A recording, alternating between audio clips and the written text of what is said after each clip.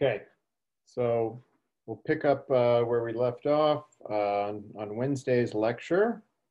We were talking about Green's functions, and in particular, we were talking about the following one-dimensional boundary value problem.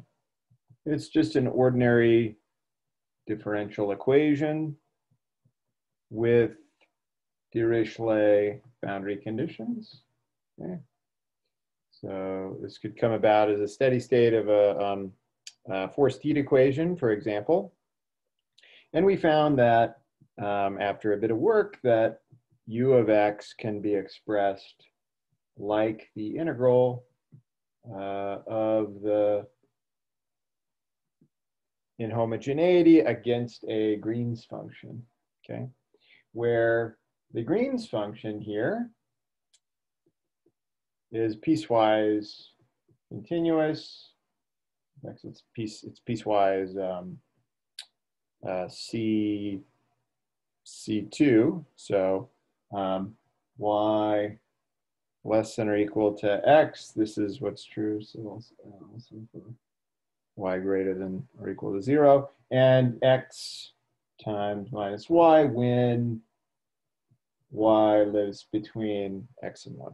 Okay, and we get this sort of leaning tent shape to it here, where this is x, this is the, let's say, the y-axis, 1, 0 here, and this is our g xy, right? So I'm plotting as it a function of y, but you know, it's a function of two variables there, okay?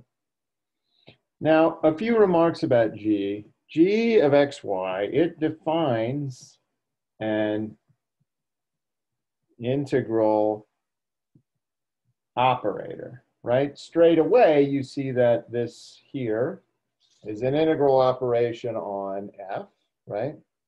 And so let's call this operator cursive g here. It takes, let's say, c infinity, sorry, not just continuous functions defined on 0, 1, and maps them to the space x, which would be comprised of functions that are continuous, okay? And they also satisfy these boundary conditions, right? Because we make sure of it, right? It's tacked down at the left and right hand sides here, okay, to 0. So note, we can restrict, sorry, before I say that, let me say that G is the inverse of our linear operator, right? So L is equal to minus D2 dx squared. This is a nice Sturm-Liouville operator that maps, let's say it would be C2 functions, okay, to continuous functions, okay? So we should have a C2 up here, okay, so that we can differentiate it twice.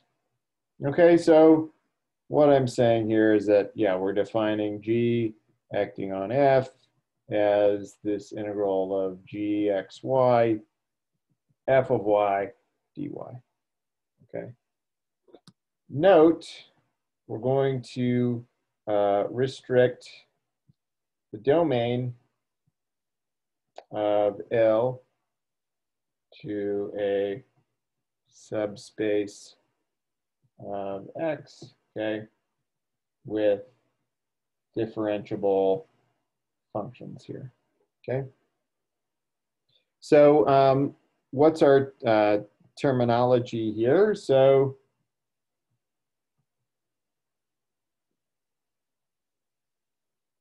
G of x, so regular G of x, is not an integral operator. This is what we actually call the Green's function, okay?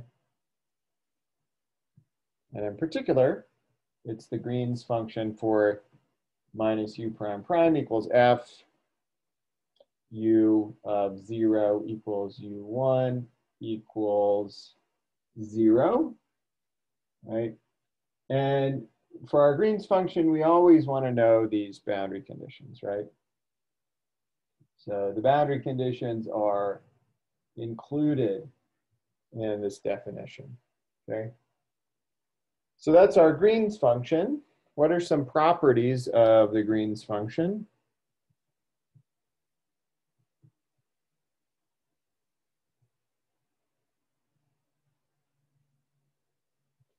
Well, it takes as its argument x and y here, and it returns a real number, okay?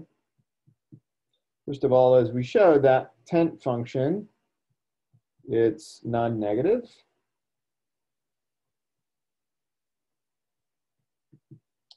It's symmetric also.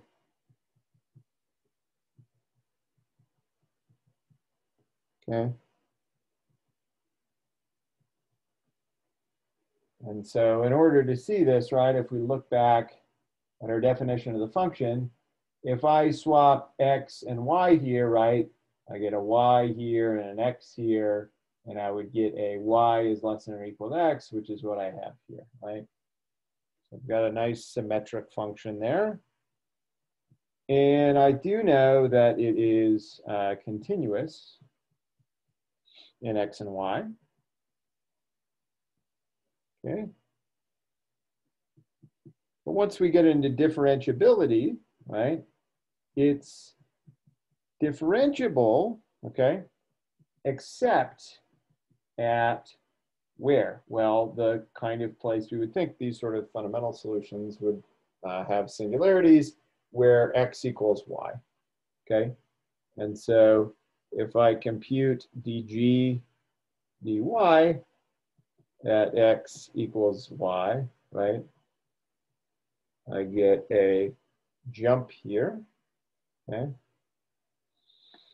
And so this is equal to the limit as x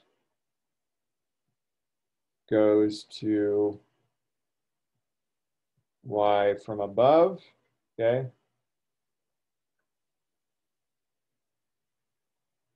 Of dg dy minus the limit as x goes to y from below of dg dy, okay? So the jump, okay, in dg dy at x equals y is -1, right? So we have this kink here, right? And so this corresponds to this dropping down to here. So if I was to plot, right, this is my g of xy. If I was to plot dg dy here,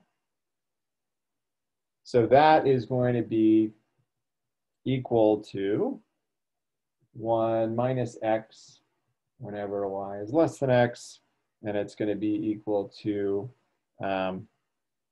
minus x whenever y is greater than x, okay?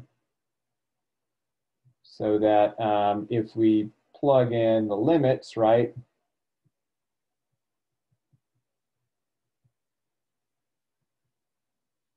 the limit as x goes to y from below, okay, or the limits as y goes to x from below. I could also compute it that way. Then we end up with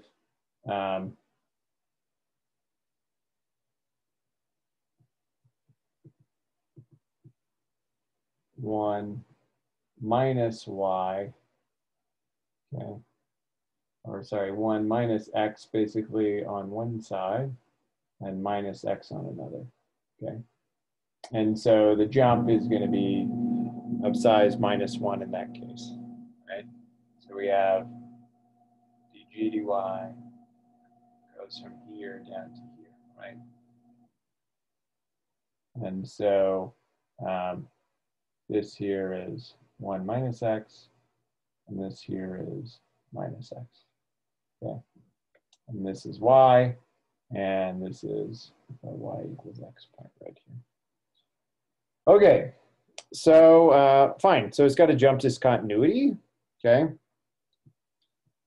These kind of properties are pretty common with Green's functions, and they actually have counterparts for other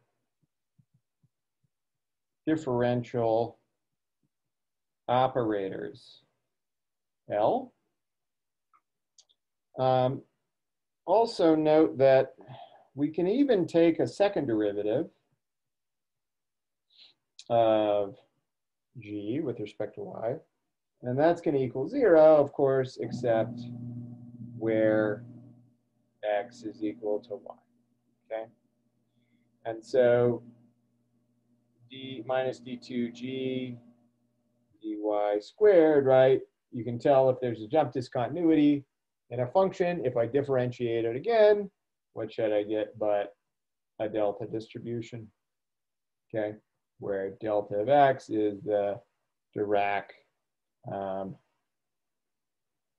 delta function or distribution, okay? We'll sort of carefully handle that when we talk about test functions and distributions. But remember, we've talked about delta of x before. It's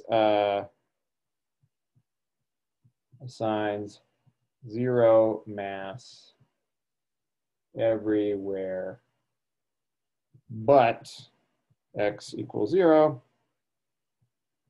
where it has unit mass, okay? Sometimes this is called a generalized function. So